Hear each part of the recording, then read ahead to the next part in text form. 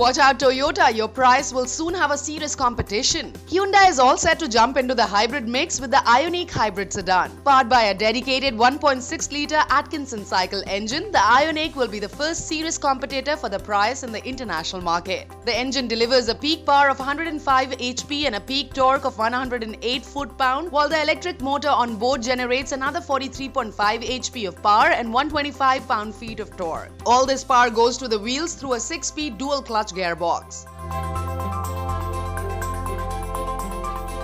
As far as build quality of the car is concerned, to keep the car safe, 53% of the car is made up of advanced high-strength steel. Design-wise, the IONIQ looks handsome to say the least from both inside and out. Photos released show the car with plush black interior with a contrasting white exterior, which adds to the car's good looks.